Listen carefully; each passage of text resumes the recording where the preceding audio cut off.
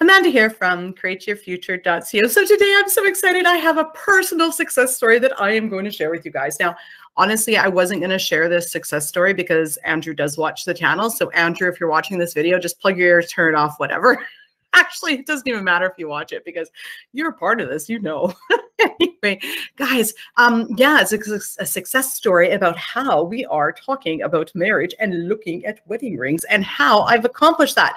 So if you guys have been following the channel for any length of time, you'll know, like in the videos, like in about 2 years ago or so, maybe 3 years now, there was a lot of examples that I used with Andrew. And yeah, so yeah, I'm really excited to share my success with you guys. Just before I do, if you would like to ask me a question, definitely check out the link down below. You sign up at the Patreon, and I do answer those questions every single month on the YouTube Live, as well as we are having a contest. When we hit 100,000 subscribers, we are giving away 3 free coaching sessions with the coach of your choice. All you need to do to enter is to share our videos on your social media platform, subscribe, of course, and then also comment what you've actually manifested using the law of attraction, watching our channel. Let's share some hope, okay? Because no matter how big or how small, I mean, someone out there may be struggling just to get a text message, and your success story after no contact after 2 years will be the most inspiring thing to them. So let's share and inspire each other. Now, one thing I would like to address is, yes, we do delete negative comments on this channel. We are a positive community, and if somebody is going to be negative, we are going to delete it. We're not going to let people repeat the old story. We create with our thoughts, okay? So when people post a story or a comment about how bad things are going for them and you read it, you're now, you know, creating that in your reality, or possibly creating that in your reality. Only focus on what's good, and only focus on what's good with other people, okay? So yeah, we do delete comments where people are repeating their old story. We also sometimes delete questions because sometimes people go on and decide to shame people for their question or why they want to manifest something, okay? Also, as well as we don't moderate the comments, like the questions, so we don't know what answers are being given. While most of you guys do give great advice, we have seen some comments and advice that isn't quite so great, and so we don't moderate it, so we do delete questions as well. There are plenty of law of attraction forums out there where you can interact and ask questions. You can intend to find them and they will pop up. If you would like to share success stories, we do have our Facebook page where our group where we talk only about success stories, and as well as we post success stories in here. So just wanted to address that. It's only because it is a positive community. We don't want anyone shamed or to feel bad for what they want to create, whether someone else agrees with it or not. And also we don't actually moderate all of the answers that are written there. So yeah, we are going to delete those comments, okay? And we don't hide it. We do not hide it. So let's dive into my success story, guys. It's amazing. So as you guys know, I'm with Andrew. And one thing that I've been intending is getting married. Now, me and Andrew have been together now, I think over 4 years, actually. So now, one thing he did tell me when we first got together was he never wanted to get married again. He has been previously married, and he said he didn't want to get married again. And I said, okay. And I thought to myself, yeah, right, you're going to change your mind. Once you're with me, you're going to change your mind. So I started intending that he worships the ground I walk on. And the other thing I didn't actually make him not wanting to get married mean that there was something wrong with me. I basically held the story about him that, you know what, he was previously married and he didn't want to do it again. And that's the story that I needed to shift. So what I started to do, so the great manifestation that I had was we were looking at rings together and talking about the rings that we wanted to get for a wedding. We were talking about getting married. He calls me his wife.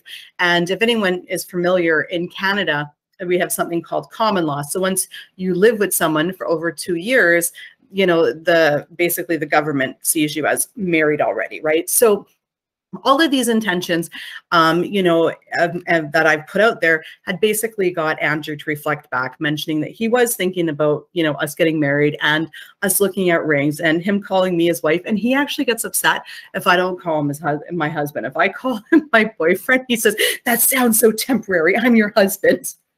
So guys, you know, the biggest thing here, right, is to start creating and start intending what you want to show up in your reality and not make anything mean rejection. Where a lot of the times where we fail in manifesting a specific person is they're a specific person. So you have to specifically change the story about them, okay? And avoid making it mean that you're not good enough, whatever the case is, okay? Now, there are times where you do need to work on your self-concept, okay? And those moments are going to show up in the times where you say, well, you know what, I'd like to get married sometime. And then the other person says, no, I don't want to get married. And then in that moment, you've got a couple choices. You can think, oh no, he's going to change his mind. He's going to want to marry me. Or you can think, oh, what's wrong with me? Why doesn't he want to marry me? Okay, so the second one is now going to cause you another block that you're not good enough because now you're questioning why he doesn't want to marry you. Okay, whereas the other way, you're saying, no, he does want to, but he's just not ready yet. And he is going to be ready in no time. Okay, so what you always want to do is to change the story about the other person. Okay, because chances are you've put a block on them. Okay, I mean, they, normally they don't go up and say, well, I don't want to marry you because you're just no good, right? They've got their own stuff that you've created them with, right? So how do you know what you've created them with? Well, you can ask, well, do you ever want to get married? And then they'll tell you. And usually we create people with baggage, just like I created Andrew with baggage, right? Like I said, previous marriage, it failed. He's never going to want to do it again. And then it was like, wow, that's crazy. So I started saying, no, you know what? Andrew is a very emotionally intelligent man. He's over his baggage. He gets it. It didn't work with his first wife. I'm not her. I'm amazing. And he wants to marry me. Okay. So do you see the difference in the stories? You want to change the story about the other person. Okay. And then you also want to take a look and you want to change your story about you. Okay. Are you good enough to be married? Yes, absolutely. And then go through the reasons why the person wants to be with you, because there you pushed out. So if you think this is why they want to be with me, they're automatically going to think it. And then they're going to start reflecting that back to you. Okay. Now, the third area you want to check is your beliefs about relationships in general. Okay. So if you've been running around your whole life saying, I'm probably never going to get married, you're going to need to start changing that to, I am going to get married. I deserve to get married. My wedding is going to be amazing. And then you also want to start focusing on your wedding, right? So like, for instance, one of my intentions was obviously we were going to look at rings together. And then it just so happened that we were walking through the mall and Andrew pulls me well, actually I went somewhere and then he went into the jewelry store and I found him in the jewelry store looking at rings and stuff. And I was like, oh, and then one thing led to another. And I was like, ooh, I pointed out this 1-carat solitaire. I'd like that for, an engagement ring. And he was like, oh, do you? And then the woman with the sales lady was like, well, that one's bigger. I'm like, yeah, that one. Right. I'm like, Andrew, look, that one.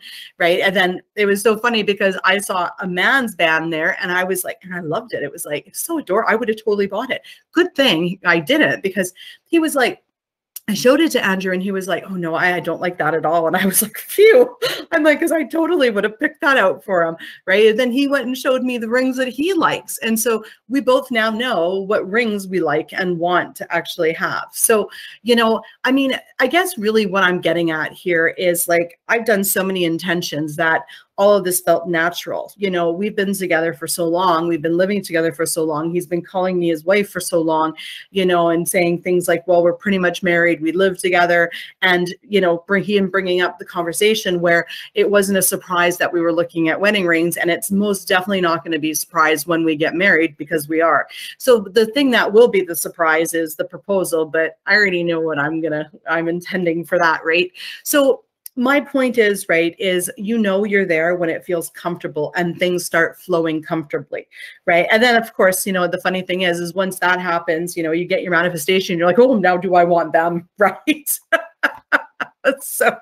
So guys, you know what? It's entirely possible. The one thing that I want to stress is that relationships, they happen in stages. You can create the stages to happen as quick or as slow as you want. Okay. We always go through dating and then we date, we get engaged or we move in together, whatever order you want to do it in. So yeah, you know what? It has been 4 years, maybe just over, for me to get to this point, but I wasn't ready until recently. See, it's all about you being ready and about you energetically feeling good about it. If you would have said, oh, is Andrew going to propose to you 2 years ago? I would have got so much anxiety in my stomach because I wasn't ready. I wasn't there yet. Okay. And if I was intending and hoping that he was going to say he loved me and propose to me the next day, it was never going to happen because I was holding the anxiety because I wasn't ready for it yet. Okay. So, when you're manifesting and you're in a relationship and you're going through all the stages, it's for you to get comfortable. It's for you to be like, yeah, this is happening, because you'll get married when you feel comfortable and you feel like it's going to happen, not the other person. They're going to feel and reflect back what you feel because they're you pushed out. This is your quantum bubble. This is your reality. Okay. So it wasn't until recently that I actually started feeling comfortable about getting married. And as soon as I was comfortable with it and I was like, oh yeah, it's going to happen, that's when the ball started rolling and these things started coming in. So the feeling of anxiety is going to block you. Okay. And this applies to any stage in your relationship. If you're feeling anxiety before you reach out to somebody, chances are you're not going to get the response you want back because you're not feeling good about it. How do you change how you feel? You changed your thoughts. Your thoughts create your emotions. Okay. Have you ever had, and here's an example, have you ever sat down, right, and you haven't even gone anywhere yet, but you want to go to like a restaurant and you're like really excited about it. And then you're like, oh, but you know what? They're going to be so busy and we're not going to get a table and they're probably going to screw up our order. Like just thinking it, and it hasn't even happened yet, you start to get upset and angry, right? Yes, your thoughts create your emotions. Okay. So how do you change what you're feeling? Is you start changing your thoughts. And I mean, a lot of times if you can't figure out what you're thinking, you start saying what you actually desire. Okay. Now you'll know if you're thinking about, the person you want to date and you're feeling anxiety, well, then you know that there's something in that area and you would start to work on intentions in that area. I would write down all the reasons why I'm feeling anxious and say, that's okay. And then turn around and create all the opposite intentions. And, the other huge thing, right, is keep making those little lists of everyone as you pushed out, right? So keep going through and creating little tiny things in your reality that show you that you are the God of your reality. Because once you do this, you see that magic, and that will help you to get to the next stage, the next stage, the next stage, right? So that little list of manifestations, they've just got to be small ones because you want to encourage yourself, not disappoint yourself. So like, for instance, let's say that I'm going to manifest something like that I feel is really huge. I'll manifest something really tiny first that I'll know that I've created. Okay. Yeah. So, I mean, completely awesome, guys. So yes, that's my success story. So yeah, so I think it's a great success. I mean, it's not the full-blown proposal yet, but I mean, we're talking about marriage. He's calling me his wife. We're looking at rings. I mean, he needed to know which ring I wanted before he proposed to me. So, and he was the one that went into the jewelry store first. So it just goes to show that your thoughts will reflect back. So I really hope that this video inspires you guys to keep going and to really look inside of the story that you're holding about yourself, you're holding about relationships, and you're holding about the other person, because, it's all those stories combined, right? So, if maybe your block isn't self-concept, right? Maybe your block is the story you hold about the other person. One thing I do want to put out there is I personally have never been big on doing self-concept affirmations. I mean, I've always had the attitude that I can be, do, and have whatever I want, and that I'm good enough, right? So me doing, self, concept really wasn't my block. My block was, creating a story that, Andrew had baggage. That was my block. So everybody's block may be a little bit different. If you have anxiety and you have insecurities, then self-concept is going to be a block of yours. Okay. I mean, if you don't, and you've been generally just this regular old person that, thinks pretty highly of themselves, then, you're probably created a story with them. But you know what, if you would like help to find out where your blocks are, we do have an amazing team of coaches that are trained to help find your blocks. When you tell them your story, they're going to help you find your blocks and recreate and revise that story to something that works for you, right? One other thing that I actually want to put out there is, even before law of attraction, I've always had boyfriends. Even when I've hated myself, I've always had a boyfriend. So, because I've always held that story. So, to think that, you've got to, change something about you to have something isn't necessarily something you need to do. You can say, look, I'm just fine the way I am right now, whether I like myself or not, and everybody is attracted to me. I mean, you create your reality, so you create the story, but you have to go back and recreate any story that you've already created in order to, manifest a specific person, or to, you know, get that movement in your reality. Okay. Meaning, you know, my story about baggage with Andrew, I can guarantee, you know, 80% of the time, even probably more, you know, that's what we hear is it's always a story about baggage with the other person. Okay. So guys, take a look at that. And yeah, and I hope this video helps you guys. And thank you guys so much for liking, commenting, sharing, and subscribing. And we'll see you in the next video. Bye-bye.